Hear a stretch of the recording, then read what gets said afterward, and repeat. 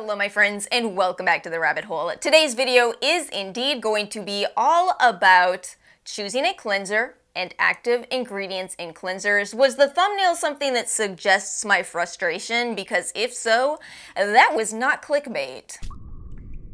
Where to start with this video? So tomorrow's video is indeed going to be a big video covering a lot of different cleansers, and I came to the realization that this needs to be a separate video. There's very simply not enough information on this topic. There's not enough answers to, are the ingredients in my cleanser actually absorbing into my skin?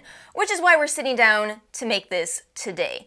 I have to start today's video in such an odd place that I don't actually like to bring up, but it's very relevant for today's video. So my background is indeed in research, not in skincare research. It is in the field of nutrition, just so you know, not saying I'm a skincare expert.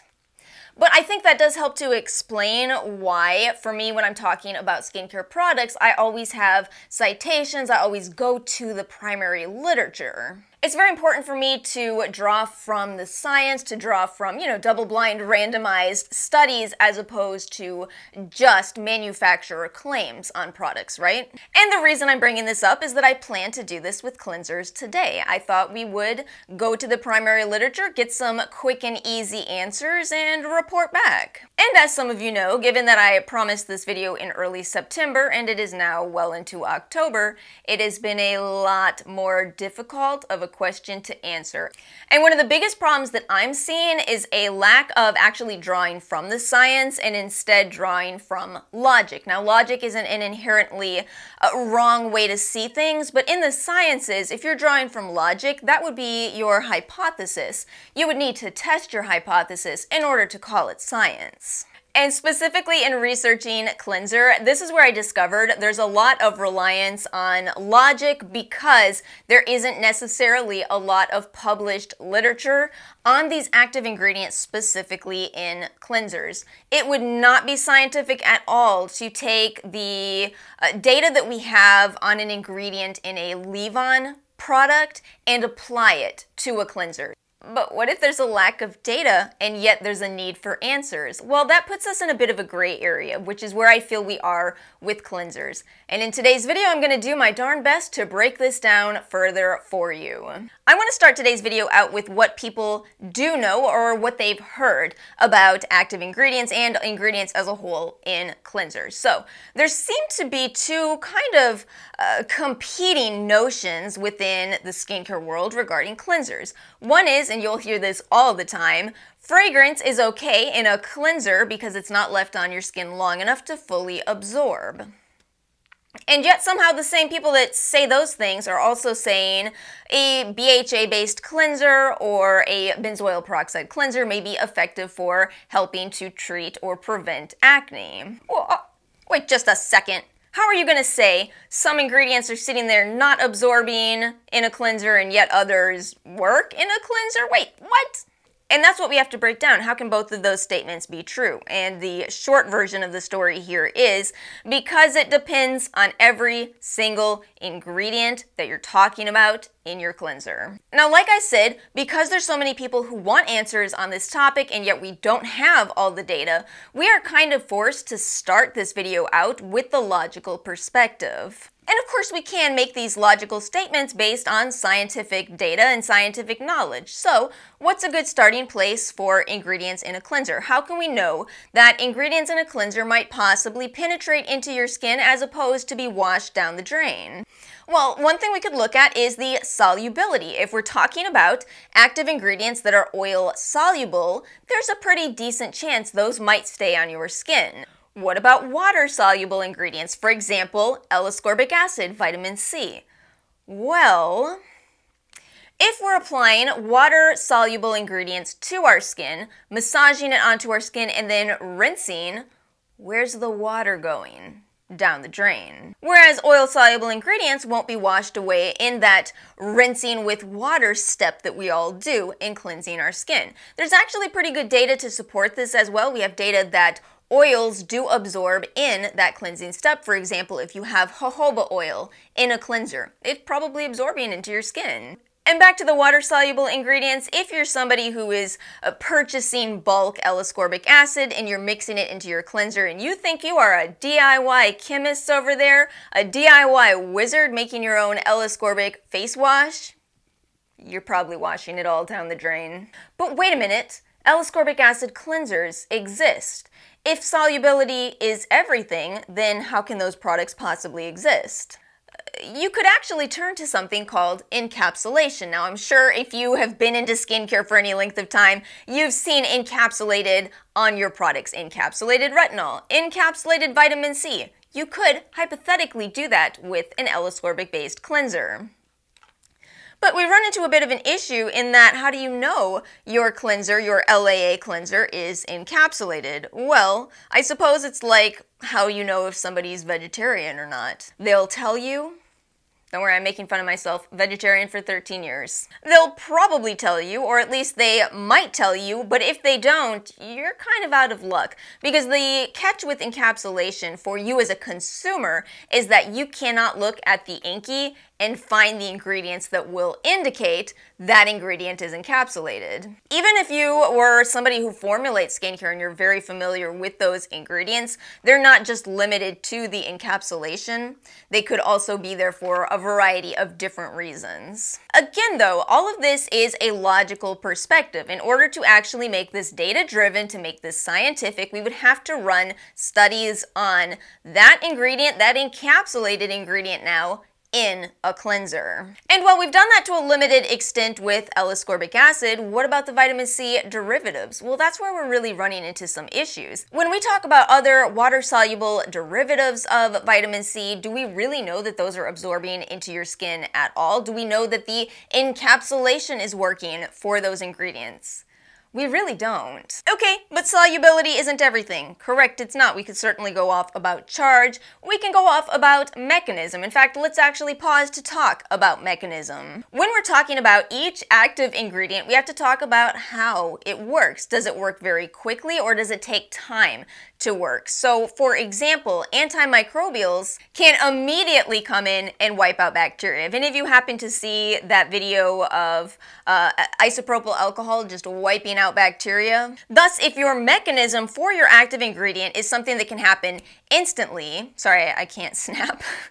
If it can happen instantly, then a cleanser may be a sufficient delivery system, as even though it's only on the skin for a short period of time, it's able to get its job done, so to speak. But we have one more really important logical conclusion with cleanser, and that is basically summarized by saying, we suppose that when you put these ingredients into a cleanser, which is only on your skin for a short period of time, there's probably a reduction in the performance of those ingredients, in the effectiveness. Perhaps a cleanser with 2% salicylic acid might perform like a leave-on product with salicylic at 0.5%. Which I feel I can anecdotally confirm, but again, we are basing this on logic, and we really do need to turn to the science itself. So let's do that next. In order to speak with confidence from a scientific perspective, we need to look at every single ingredient in a cleanser format.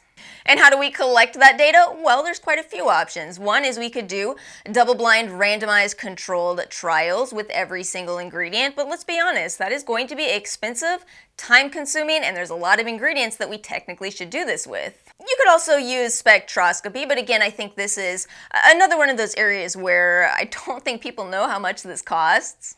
It's kind of funny, something I think about and I kind of do mention a lot is that I love how people are getting an interest in the sciences as a result of skincare. But nonetheless, please do not think that going on Amazon and buying pH test strips is the same as running spectroscopy on sunscreens. The price isn't even remotely close.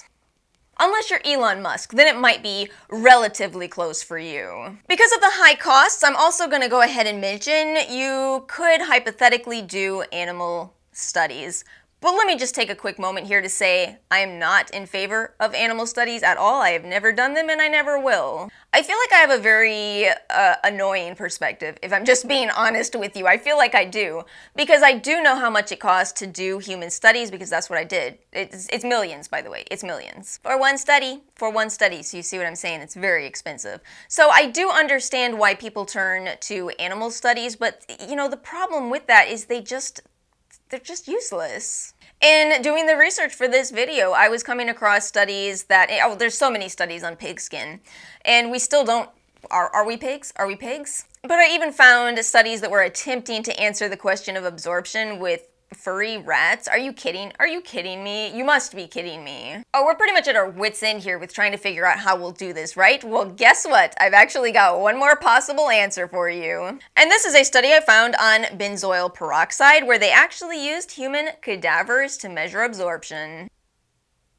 We might need a lot of cadavers to study every one of these ingredients, although I did recently watch Squid Game. So at this point in the video, you likely see that we have a problem of a lack of data. If we barely have data on vitamin C in cleansers, let me tell you something, we definitely do not have the data on whether these fancy cleansers that are selling you kale and berries in your cleanser, we have no idea if that's absorbing into your skin. And again, I emphasize, if you're somebody who's using a cleanser with these fancy ingredients and you like it, that is a-okay. But from a strictly scientific perspective, yeah, we don't know if those ingredients are absorbing. We do not have data on kale, on berries, on fairies, in fact. Those magical beans could be absorbing into your skin, but we don't know. Fairies in your skincare actually kind of summarizes way too much of skincare, doesn't it? So what scientific data do we actually have on these active ingredients? Well, we actually have a pretty decent body of literature on the ingredient benzoyl peroxide. And again, we not only have that data, but it does make logical sense via the mechanism of benzoyl peroxide. In fact, you may do better, like I do, with benzoyl peroxide in a cleanser, simply because you're going to experience less of the irritation. Again, coming back to that point that we may actually see a bit of a reduction in potency of these ingredients via a cleanser format, but hey, you can use that to your benefit. If you're somebody that can't use these ingredients in a leave-on product, it may work out really well for you in a cleanser. We also do have some data on salicylic acid, which again, also an oil-soluble ingredient, so it not only makes sense, but we do have some data. I think perhaps the reason why we're seeing more research into the ingredients that target acne is because acne is a medical condition. And it certainly gets a lot more fuzzy when we get into active ingredients that do things other than help with acne. So when it comes to L-ascorbic acid, we do have limited data on it. Again, it would need to be encapsulated in order to work, and that's something that you're just gonna have to figure out yourself, potentially ask companies, but it's very strange to me that they don't seem to want to advertise that, as it is a critical component of having a successful L-ascorbic cleanser. With vitamin C derivatives, listen, they are a great idea in theory. I personally do like them in practice, but I'm going to be honest with you, we have limited data for these ingredients, even in a leave-on format. We definitely do not have it in a cleanser. Now check this one out. This is actually one of my best examples in this whole dang video. Thank you so much, e.l.f. This is their Super Clarify cleanser right here. Now take a look at this packaging with me here. A cleanser with clarifying niacinamide. Oh my god, it's brilliant! It's absolutely brilliant. We don't have data on niacinamide's effectiveness in a cleanser. But is this cleanser even claiming that the niacinamide is doing anything in it? Or is it just simply a cleanser, period? With niacinamide, a clarifying ingredient, we don't know if it clarifies in this cleanser because we don't have data on niacinamide. But hey, it is a cleanser with clarifying niacinamide. Question for you all, do you see that as deceptive, or do you think that's actually just really simply good marketing? This cleanser has an upcoming career in politics. And that brings us to some final thoughts on this whole topic. How do you choose a cleanser? Especially now knowing that there's not a lot of data on the active ingredients in cleansers aside from the acne treatments. Well, thankfully, we're not completely out of studies because there are studies that have looked at just basic cleansers. And you know what they find? They find that the most important elements of choosing a cleanser are Number 1, gentle surfactants. You don't need to be using harsh surfactants. Your cleanser shouldn't leave your skin feeling dry after you use it. And number 2, a skin-friendly pH. Specifically, this particular study says a pH of 5.5 is optimal.